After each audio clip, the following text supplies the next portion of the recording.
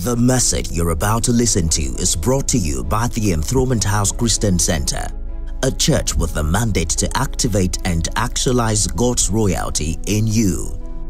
Fasten your seatbelt, get ready for a ride as God's servant brings you the anointed word of God that will change your life forever. And now the ministry of the senior pastor, Enthronement Assembly, Reverend Deji Olabode. And Jesus said to him, if you can believe, all things are possible to him who believes. Let us pray. Father, bless your word tonight. Help me not to keep back what is profitable for your people in the name of the Lord Jesus. I'm asking, Heavenly Father, that you would let your face be seen in this word. Let your light shine in the name of the Lord Jesus. I'm asking, oh God, that the spirit of utterance will be given to me, entrance will be given to your people, and understanding will dawn on your people like never before. In the name of the Lord Jesus. Thank you, Heavenly Father. In Jesus' mighty name we pray. Amen. So, Mark 9:23, we've been talking for a while, since the beginning of this month, that if you can believe, all things are possible to the one who believes. In other words, there is no question to what God can make possible in the life of a believer. The question, like I shared earlier this month, is a question of faith. What can you believe God for? Not what can God do. Our God can do all things. Nothing is too hard for him. The question, therefore, is not on the side of God's possibilities or his capability to do those things. The question should be on the side of our faith. This means every believer must take responsibility for the development of their own faith, because it is to you according to your faith. The just, in 4 portions of the Bible, Habakkuk 2 and 3 other portions of the Bible, the just shall live by his own faith. The just shall live by his own faith. It means, therefore, that the same way you live by breathing, the just lives by faith. We must be the kind of people who understand faith, who grow in our faith, who pay attention to the development of our faith. My faith is not a substitute for your faith. My faith can only carry you so far. It's important for us to all begin to develop our faith. And Romans 10 verse 17, the Bible tells us, so then faith comes by hearing, and hearing by the word of God.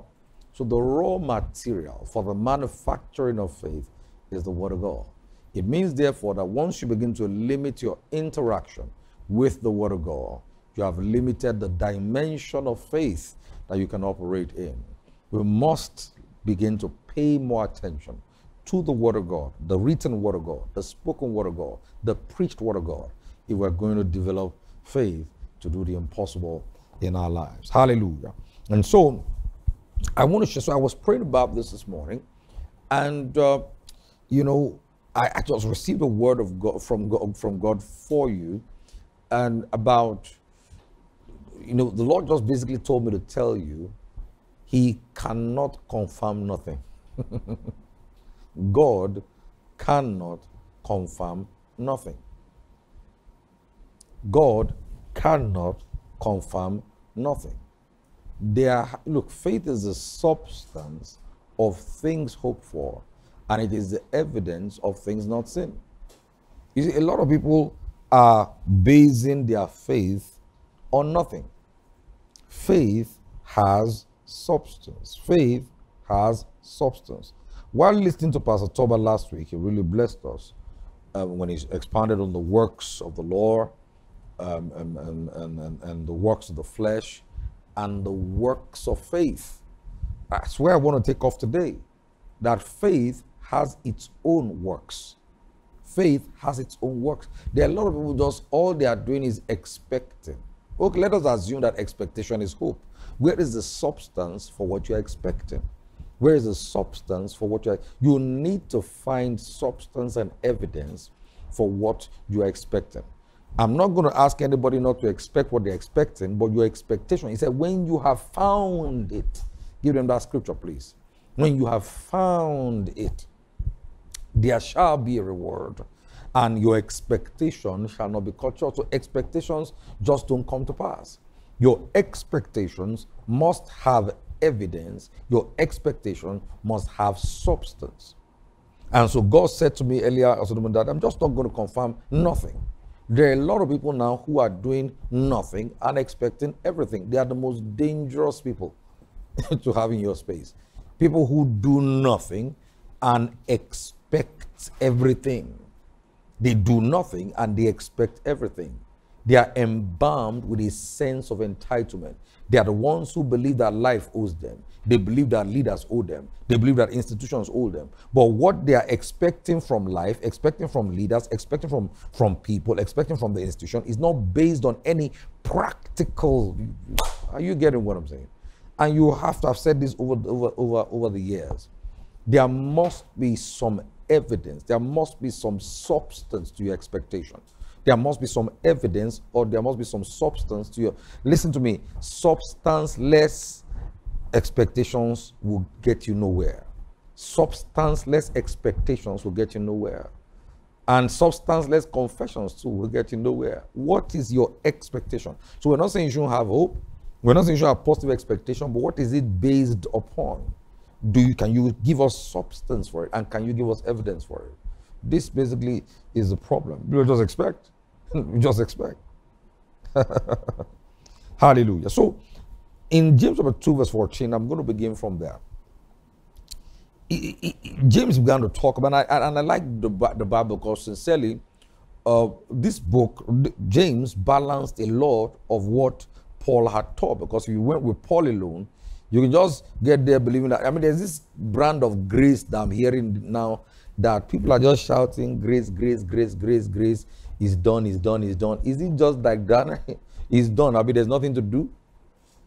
Are you serious? It's a fake grace, a fake brand of grace. What does it profit? So James was saying here, what does it profit, my brethren, if someone says he has faith but does not have works? Are you there? If someone says he has faith but does not have works, can faith save him? Let me just give you here. Faith works. Faith.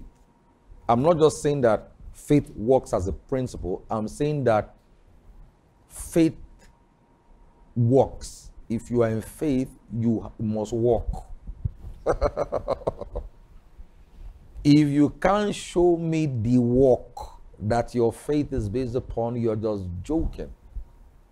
Faith works as a principle, but faith also works. Nothing goes for nothing.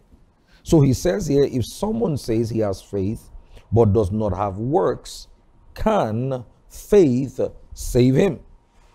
If a brother or sister is naked and destitute of daily food, and one of you says to him, confession, depart in peace, be warmed, be filled, but you do not give the things which are needed for the body, what does it profit? What he's saying here is your confessions must be backed up with your actions. Your confessions must be backed up with certain actions, certain works. You get to a point where words don't work for you anymore. I love you too. But show it. The love must have proofs. So he says, if you now do not practically give him the things that are needed, are you there? And you're saying, depart, be warm, be filled, but you don't give him the things which are needed for his body, what does it profit? Does also faith by itself,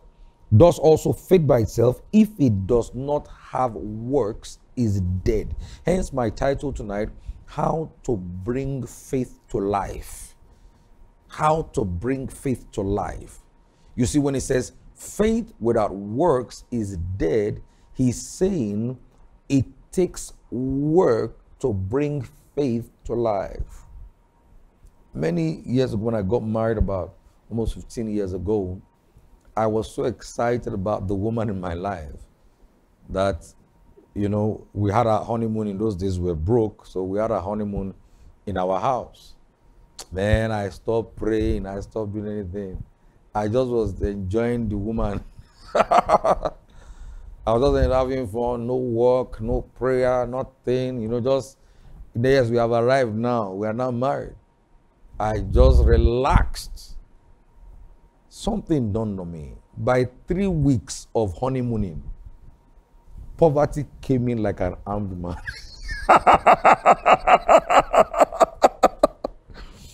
I'm getting very sarcastic right now. My wife says, I'm a very sarcastic guy. I mean, all of a sudden, everything dried up. I was thinking, man, God is going to pay me for, you know, being on honeymoon with my wife. Then it dawned on me, man, once you stop working, it stops working. Once you stop working, it stops working. Think about all the principles of the Word of God you learn. Think about giving. Think about sacrifice. Think about praise and worship. Think about confession. Think about all the things you can think about. Once you stop doing it, it stops. Once you stop working, things stop working. Once you stop doing, things stop happening. No, and let me explain it. It doesn't matter how long you've been doing it. Once you stop, it's like saying, no matter how long you've driven your car, once you stop powering the car will stop. Once you stop, it will stop. Once you stop, things will stop. Once you stop working, things will stop working. I learned a very hard lesson that day. That sincerely, you can't use one principle in the Word of God to cancel any other principle. Are you there? There's a place of loving your wife, but there's a place of working. The only people who can sit down perpetually loving are Yahoo boys, you know, thieves who scam people. If you work for resources, you know there's a time to work, there's a time to play, there's a time. Are you there? There's time for romance, there's a time for work. If you're going to have all these irresponsible relationships where it's all through romance, you will suffer. Once you stop working, it stops working. Once you stop working. Here we are as a church. Once we stop praying, it will stop working. Once we stop giving, it will stop working.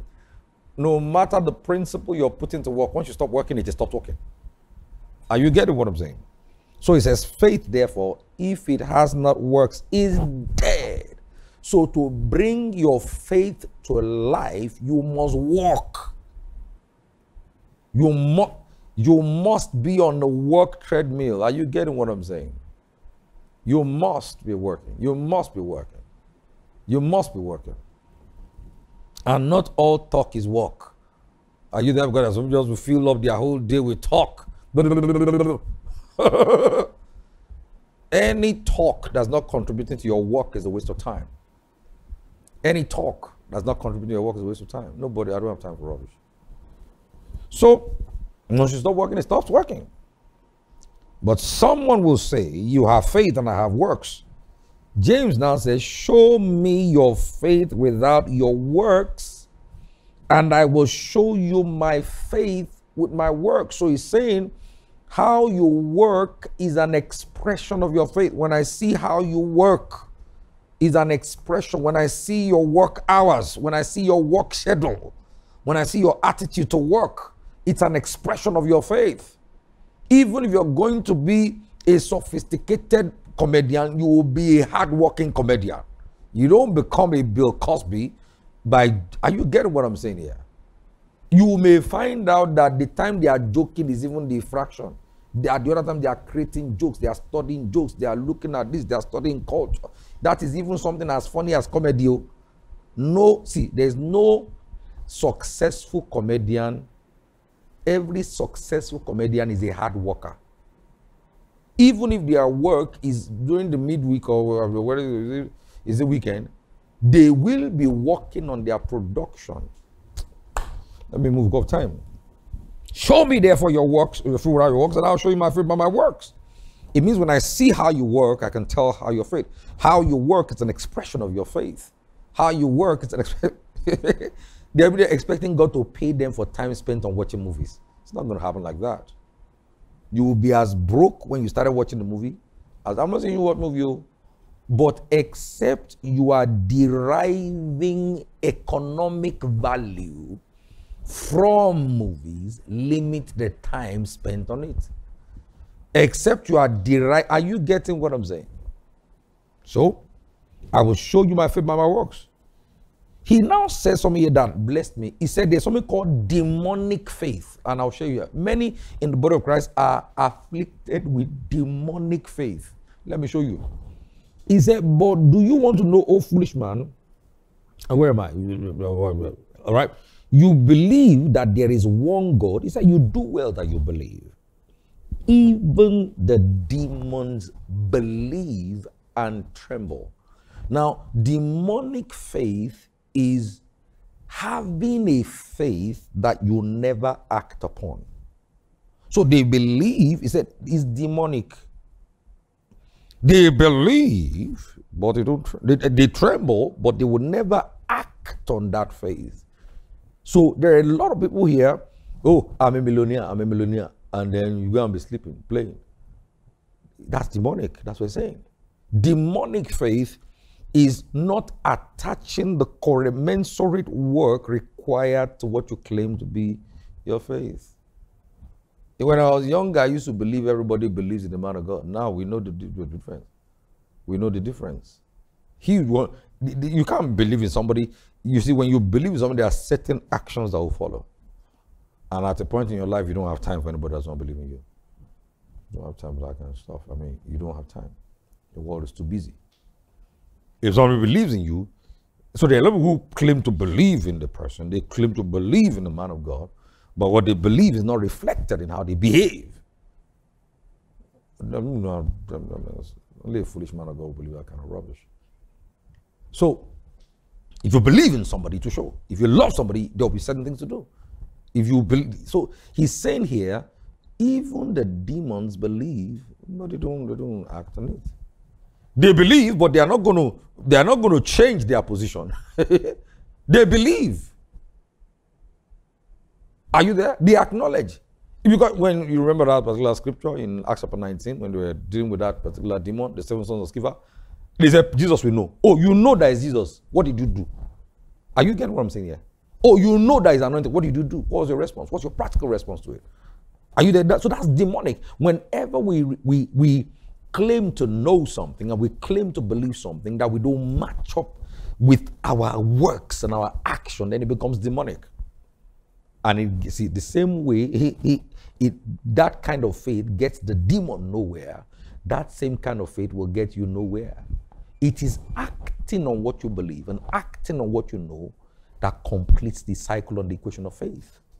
Are you getting what I'm saying? So faith, therefore, will give you something to do. There will be a responsibility to perform, not just sleeping. You see, when you are sleeping like that, you are releasing your faith for poverty.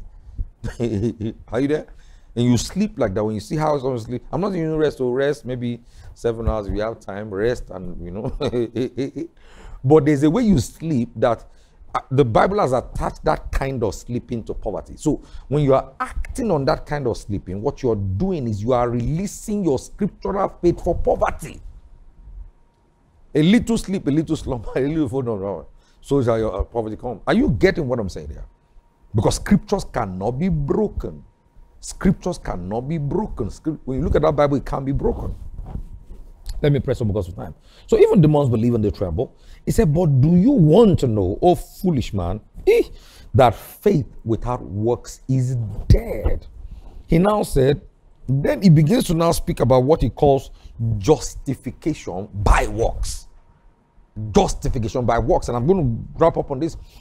Justification by works. You see, there is a way you work that your faith is justified. There's a way you work that makes your faith justified. Oh, I'm going to be rich. There's a way you walk. There is a way you walk that makes your faith justified. Look at what he said here. He said, do you not see?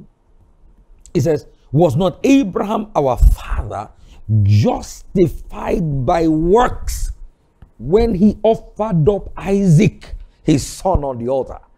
So he's saying here, when Abraham offered, I'm going to come back to this later, when Abraham offered up Isaac, God said, now in blessing, I'll bless you. Now in multiplying, are you that he was justified by what he did? Follow me. Was Abraham, our father, not justified by works when he offered up Isaac, his son, on the altar? Do you see that faith was working together with works, and by works was faith made perfect? Aha! I'm going to say that 3 times. He said, do you see that faith was working together with works, and by works faith was made perfect? Do you see that faith was working together with works, and by works was faith made perfect? Do you see that faith was working together with works, and by works was faith made perfect? So there's something called perfected faith, and it is your works, your corresponding actions, that bring you to a point of faith perfected. Faith perfected. So works perfect faith. Works perfect faith. Hallelujah. Works perfect faith. So he said the scripture was now fulfilled, which says Abraham believed God, and it was counted unto him as righteousness.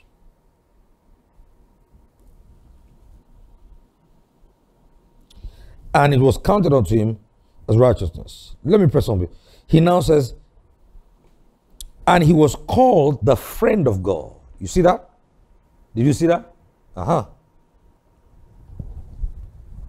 Let me tell you something here. Friendship must have a price. You get my word? Friendship must have a price. Many of you are suffering from cheap friendships. Friendship is sacrificial. Friendship must have a price. Are you there? It was as Abraham sacrificed Isaac that he became a friend of God. So you don't just become a friend of God like that. Are you getting what I'm saying here? There will be sacrifice. Remember, and he was called the friend of God. You see then that a man is justified by works and not by faith only. Do you want to be a friend of God? There will be works. God will demand your Isaac. Friendship will demand sacrifice. It's not this, I am your friend. No. There will be so. Likewise, was not Ahab also justified by works? You see that again? When she received the messengers and sent them on another way. He now said, for as the body without the spirit is dead, so faith without works is dead also. What he's saying is, any faith that lacks work lacks spirit. Lacks spirit. What he's saying again is that work is the spirit of faith. Work is the spirit of faith. So, as we deal with this, ladies and gentlemen, faith comes by hearing, and hearing by the word of God. But faith is perfected by doing the works. That's why James 1 said, if any man looks into the perfect law of liberty and continues therein, he not being a forgetful hearer, but a doer of the work. It's not just that you got scripture. Every scripture revealed will give you some work to do. He not being a forgetful hearer, but a doer of the work, this man shall be blessed in his deed. So this means, see. What he's saying here, listen to me, is that it takes work. Faith works.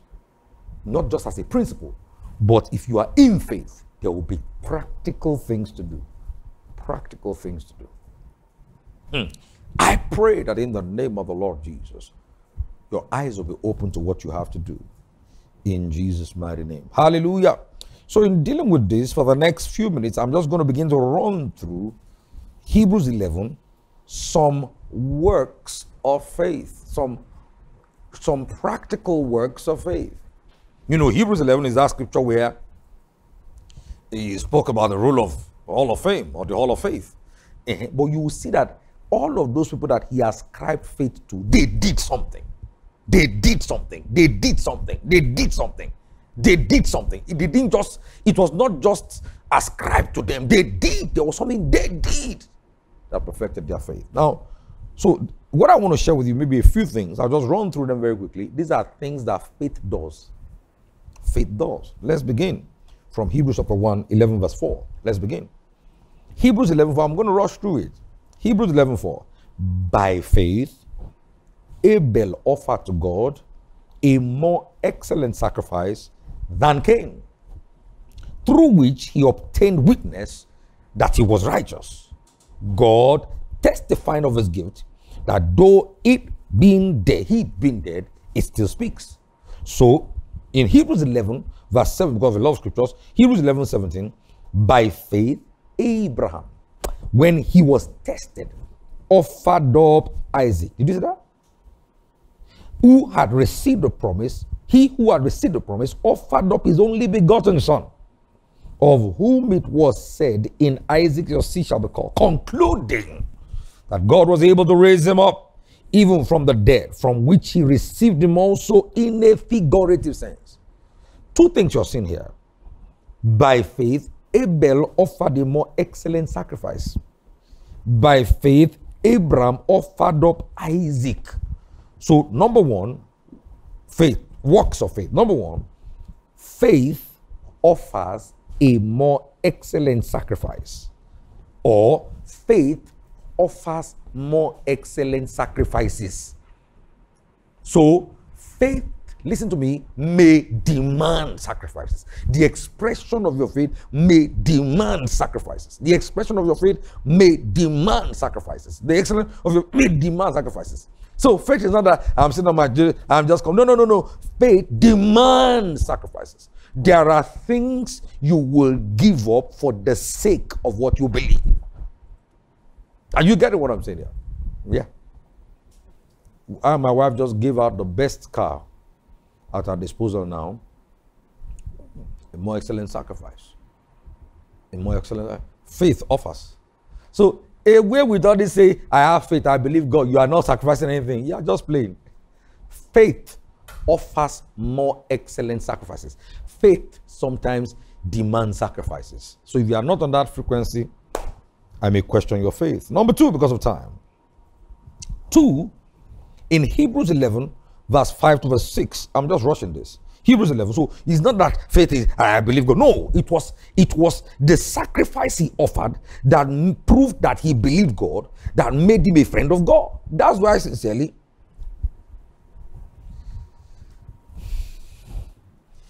let me not go into that. Anybody, see, the more you sacrifice, the closer we become. As it is. The more you sacrifice, the closer we become. Sacrifice bets intimacy or friendship. Sacrifice bets. There are people in Israel that never sacrifice anything in this church, and they want closeness. No.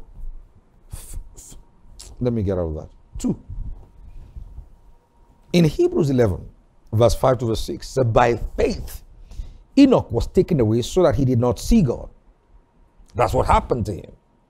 And he was not found because God had taken him. That's what happened to him.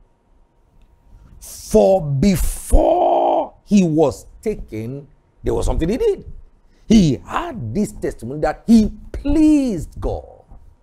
But without faith, it is impossible to please him, for he who comes to God must believe that he is, and that he is a rewarder of those who diligently seek him. Works of faith, number 2. Are you ready for this? Faith pleases God by diligently seeking him. Faith pleases God by diligently seeking him. Not casually. Diligently seeking him. Faith pleases God by diligently. So he was caught up. Yes, he was taken, but why was he taken? He diligently sought God as an expression of, are you there? Get one. And then God took him. It's not just that God took him. You can't just say, God will take me. No, why would God take you? He diligently sought God to the point where God was pleased. Then God took him. Are you seeing this thing? You see, many times we claim the B part of scripture, we don't claim the A. So faith diligently seeks God to the point of pleasing him, and then God just takes you. So you see, it's not just that he have faith, I have faith, I was taken. No. There is nobody whose translation does not have an explanation. I'll say that once again. There is nobody in the body of Christ who changed level, whose translation does not have an explanation. It's a lie. Everybody's translation, it was translated, that is not see dead, but that translation, if you get close to them, will have an explanation. If you think it just happens, you are not wise. Everyone's translation in the body of Christ has an explanation. They diligently seek him to the point where he's pleased, and then God moves. So faith again does something. It's not just that it happens, it does something. Number 3, in Hebrews 11 verse 7, he said, by faith, Noah, being divinely warned of things not yet seen, moved with godly fear, and prepared an ark for the saving of his household, by which he condemned the world and became the heir of righteousness, which is according to faith. Works of faith, number 3. Faith heeds divine warning. Are you there? Then moves with godly fear, prepared an ark for the salvation of his family. You see 3 things there? It's not just that I have to. No. Number 1, faith. God warned him. So he heeded that divine warning. Then in heeding that warning, he moved with godly fear. Are you there? And then he built an infrastructure to save his family. So faith builds, faith builds, faith builds. Faith moves. Faith heeds. God warned him. So he heeded the warning, moving with fear, build something for it. God can tell you now, this is the time to build for your family. And you move. God will give, there was one time when we were there, and God said, do this fast. Before we know what's happening, something happened. God will be giving you signals. Do this fast or it will be too late. There are structures to build. There are vehicles to build. There are investments to build. There are patterns to build. There are acts to build. If you are heeding the warning of God, you will not always be, let me not go into this area. Faith heeds divine warnings. 2, faith moves with godly fear. Faith prepared. Are you there? To the saving of his family. So it's not just that he had faith. He heeded that warning. He moved with fear. He built the ark. So I can, you ask me, what are you giving for your family? I say nothing. Do you have life insurance? I don't have life insurance. You know, a lot of things we do here is just very interesting. Some things we call spirituality.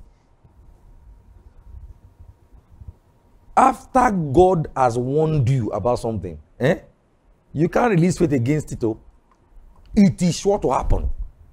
And that's why when God warns you about something, you have to move to counter that reality, because there are things God knows is sure to happen in the environment. So if you now don't build the infrastructures needed to withstand that particular thing, you are gone.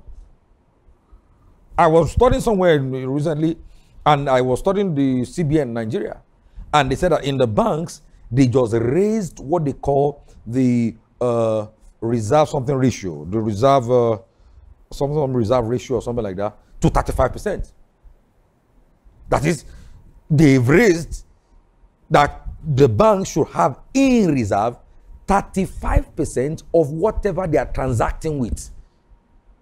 Are you there? You see, sometimes the children of this world are in their generation wiser than the children of life. So what is your reserve ratio? Your ratio is spending everything. And then later, he spends everything. He said, don't do, Pastor, what I have is not enough. It is not really what you have that matters. It's the principle you apply to what you have that matters. Proverbs 21:20, he says, if you spend it all, you are foolish. That's what it says. There must be a reserve ratio. In that reserve ratio, 20% reserve ratio puts Egypt in. Some things will happen. It's not, you can't use positive confession to change prophetic agenda. It will happen. If God had revealed now that, okay, 7 years, there's going to be 7 years of plenty, 7 years of famine. Now, you didn't do anything. Then the famine comes. You will languish. That's what I'm saying. Are you getting what I'm saying? So faith heeds divine warnings. Faith moves with godly fear. Faith prepares an ark to the saving of his family.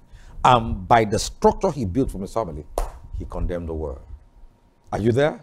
There are many ways you do things right that it condemns everybody else. Let me explain how it works.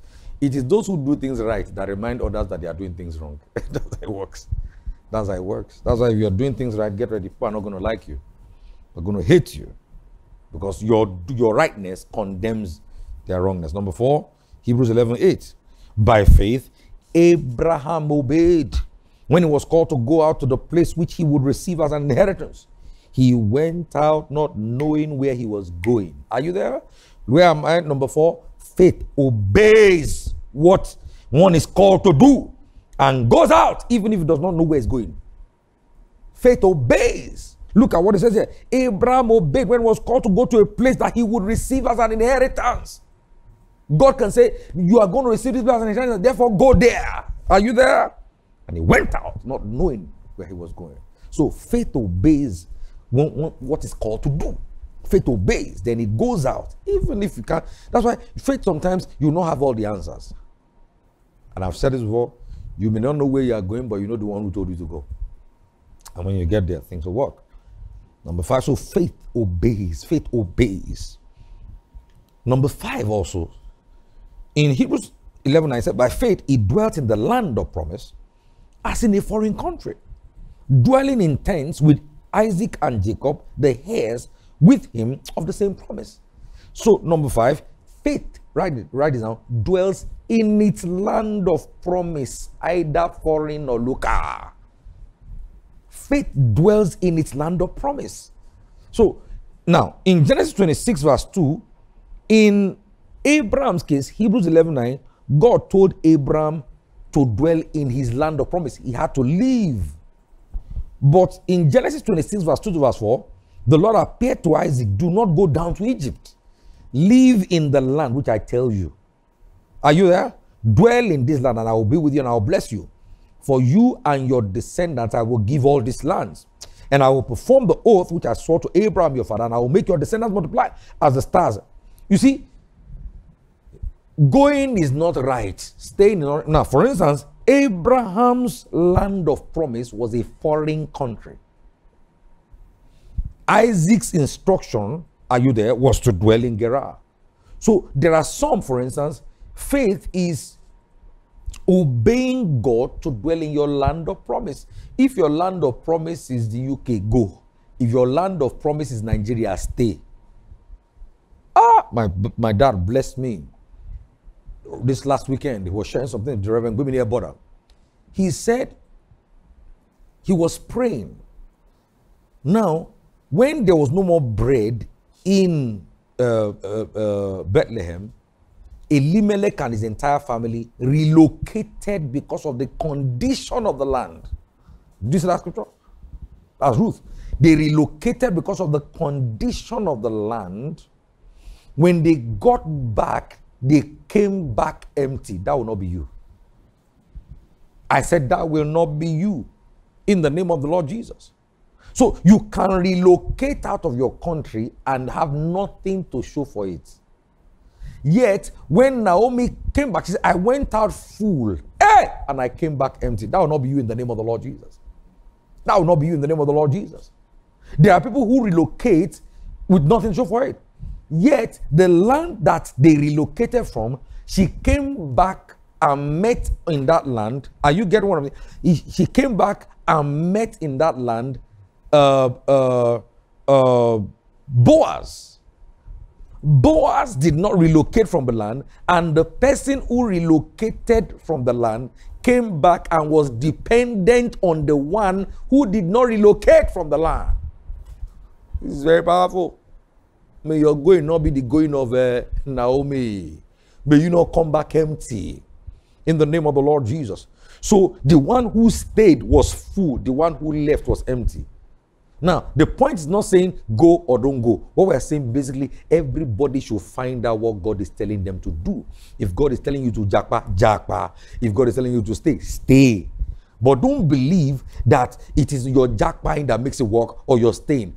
Everybody, it is what God tells you to do that determines how God will be with you. It is definitely not your moving or staying that determines anything. It is whenever you are obeying God to dwell in the land of your promise, either a foreign land or a local land, what matters, because you are obeying what God told you to do, He will be with you to prosper you both in that foreign land if He sent you there, and in the local land if He told you to stay.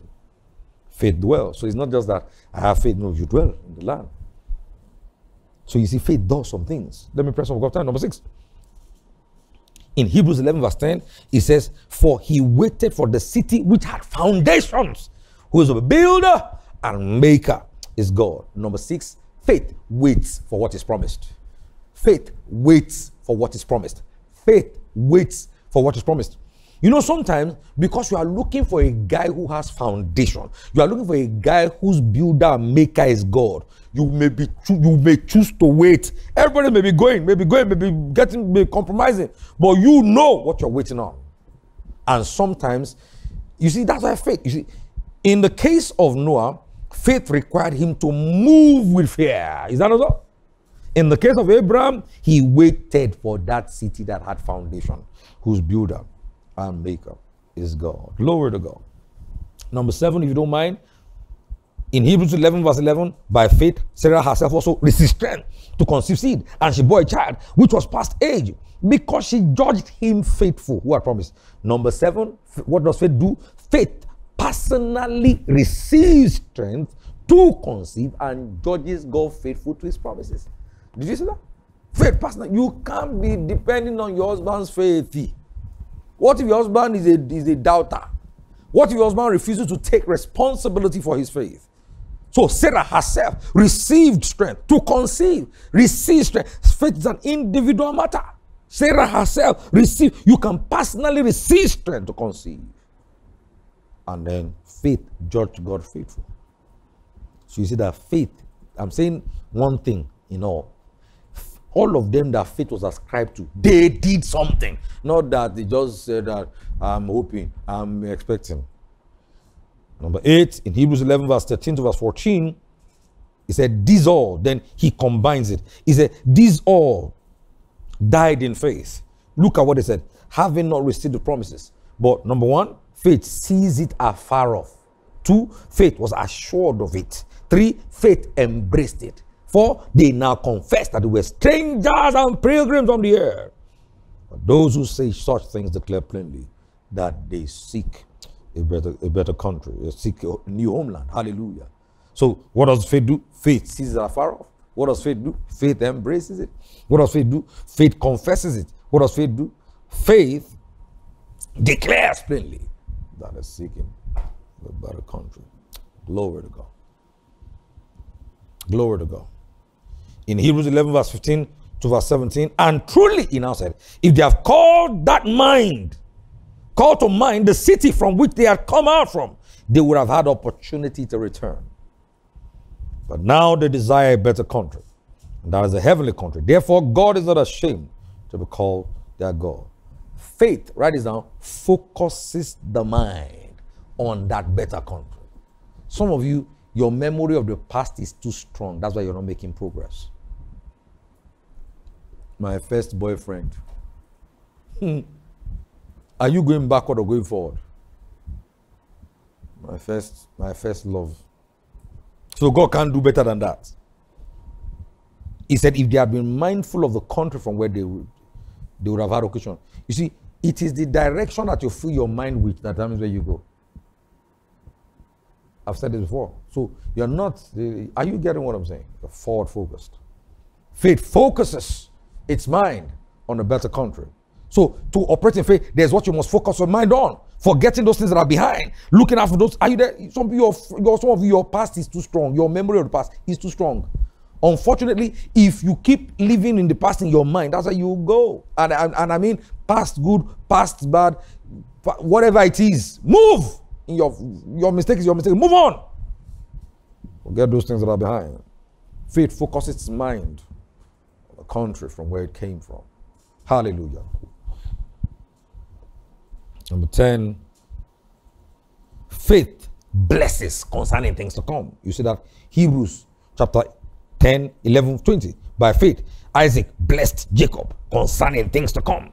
Hebrews 11:21. By faith, Jacob, when he was dying, blessed each of the sons of Joseph and worshipped, leaning on the staff. So faith also can bless concerning things to come. You have a baby in your womb, you speak faith over that baby. You have younger children, you speak over that baby. You speak concerning things to come. You speak concerning next month. You speak concerning next year. You bless concerning, are you there? You bless concerning the remaining 90 days of the year. Days of fulfillment. It's not quite about things to come. By faith, he blessed concerning things to come.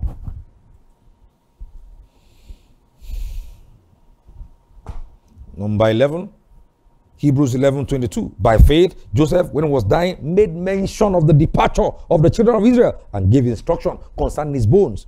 Write this down. Number 11, faith gives instructions even about a future they won't partake of. He sowed the seed into the children. So, hey, God is going to be faithful to you. When he takes out of here, bring my bone. He was sowing that seed of faith in the coming generation. Glory to God. Glory to God. Glory to God. Number 12, faith. You see, by faith, Moses, when he was born, was hidden for 3 months by his parents because he saw that he was a beautiful child or a proper child. And they were not afraid of the king's commandment. Faith sometimes hides proper things from adverse governmental regulations. I'll talk about that some other time, not today. Faith hides proper things from adverse governmental regulations.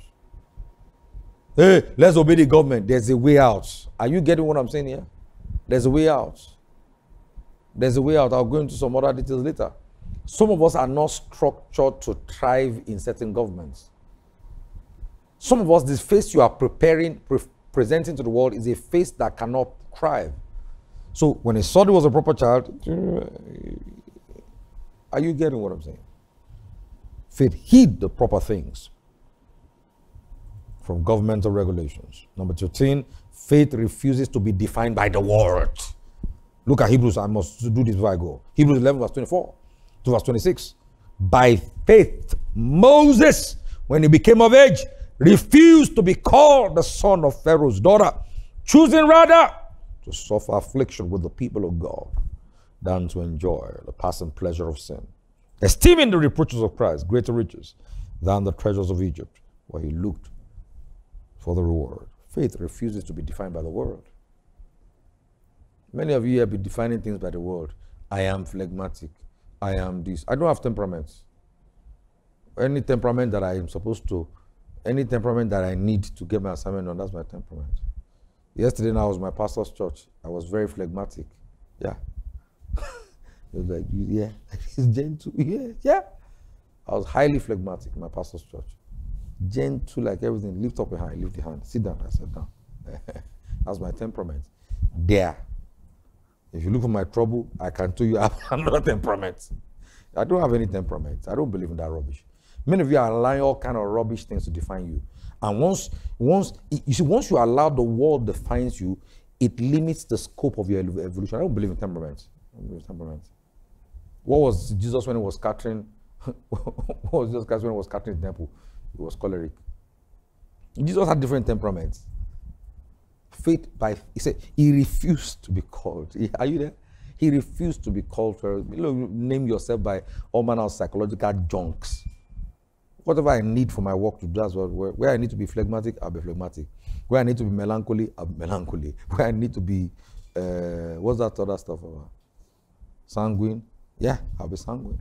Yeah. Like right now, I'm sanguine. I'm talking. When I'm with I'm sanguine. When I leave the pulpit, I change. When I'm angry with you, I change again. When I'm around those that can injure me by destiny, I'm gentle. I don't have any temperament.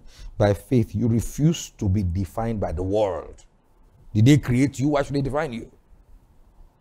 Number 15, faith forsakes the world's way of doing things without fearing the consequences. I'm almost done. In Hebrews 11 verse 27, by faith he forsook Egypt, not fearing the wrath of the king. For he endured as seeing him who is invisible. Are you getting what I'm saying here? Faith forsakes the world's way of doing things because you are seeing something else. If you don't do it, you'll be compromising. You'll be no kind of rubbish. Faith, he forsook Egypt, the world's way. Egypt speaks about the world. He forsook the world way of doing things. And he wasn't afraid of the wrath of the king. Are you getting what I'm saying? For he endured as one who was seeing the invisible. When you're seeing God, you can what is all that stuff? Forsake the world way of doing things. Number 16, faith keeps divine ordinances. Hebrews 11 verse 28. By faith he kept the Passover and the sprinkling of blood, lest he who destroyed the firstborn should touch them. So faith keeps divine ordinances. It could be Passover. It could be the sprinkling of blood. Whatever is prescribed in the word to save your family, faith operates in it. Eventually, those who didn't keep the same ordinance, faith may tithe. Are you getting what I'm saying? Lest the one who destroyed the world should touch them. Some have given up on tithing as we speak right now. Number 17, in Hebrews 11, 29 to 30, by faith they passed through the Red Sea as by dry land, whereas the Egyptians, attempting to do so, were drowned. By faith, they overcame. By faith, the walls of Jericho fell down after they had encircled it for 7 days. Faith obeys divine instructions. Obey. Watch this. In the first case, why didn't they drown? God told them to do it. How did the wall fall down? Imagine. They went around ridiculous instruction. Ridiculous. So they're going round and round. Why are you going round and round? He said, and keep quiet. Are you? What I did, I can imagine mocking them. What did these ones just going around as God. But faith obeys ridiculous divine instructions. The results are always there to show. Lastly, faith receives the people of God with peace. You see that scripture, Hebrews 11:31. By faith, Rahab did not perish with those who did not believe, when she had received the spies. James said, and sent them another way. So faith, are you there? Received God's messengers, received God's people, protected them, sent them another way, and because of what she did not perish. As we round up tonight, he said, what more shall I now say? For time will fail me to tell of Gideon, of Barak, of Samson, of Jephthah, also of David and Samuel and the prophets, who through faith, what did they do? Subdued kingdoms. They walked righteousness. I didn't say they believed righteousness. They walked it out. They walked righteousness. They obtained divine promises. They stopped the mouth of lions. They quenched the violence of fire. They escaped the edge of the sword. Out of weakness, no matter how weak, they were made strong. They became valiant in battle. They turned to fight the armies of aliens. Women received their dead raised to life again. Others were tortured, not accepting deliverance, that they may obtain a better resurrection. Still, others had trials of mocking, of scourgings, yes, and of chains, and of imprisonment. They were stoned. They were sawn in two. They were tempted. They were slain with the sword. They wandered about in sheepskin and goatskin, being destitute, afflicted, tormented, of whom the world was not worthy. They wandered around in deserts and the mountains, in dens and in caves of the earth. All this, having obtained a good testimony through faith, did not receive the promise. God having provided something better for us, that they should not be made perfect without us. I rest my case. What I'm saying in essence, faith does something. Faith works. So they didn't just, faith was not just ascribed to them for doing nothing. Faith works. Faith does something. So what we need to do, ladies and gentlemen, is to begin to seek not only for the evidence, but for the substance for everything we believe. And let's begin to walk in those particular realities. Faith without works is dead, being alone. I pray that in the name of the Lord Jesus, grace to do the work that your faith demands, let it rest upon you right now. In the name of faith will always give you a responsibility. Faith to take grace, to take responsibility for the faith, your faith to become perfected. Let it rest upon you right now. In the name of the Lord Jesus, I bless you. In the name of the Lord Jesus, if there be any sickness in that body, I command it to be healed now. In the name of Jesus.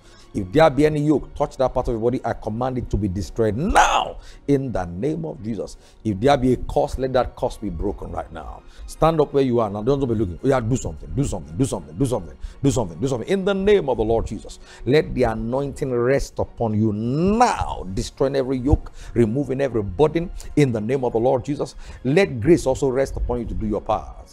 Listen to me. God is too faithful. If you do your part, God is sure to do his part. All we're saying is that faith doesn't just work as a principle. Faith works. There will be things to do. There will be things to do. And I pray that your hands will not be slack. In Jesus' mighty name. Amen. I want to pray if you're there saying, Pastor, I believe in the Lord Jesus Christ. I want to take it to the next step. We want to reconcile with our Lord Jesus Christ. Listen to me. He said, I believe there's God. That's demonic. Say, I believe there's God. That's demonic. Everybody believes there's God. But do you act on that faith? Do you confess? Do you live for him?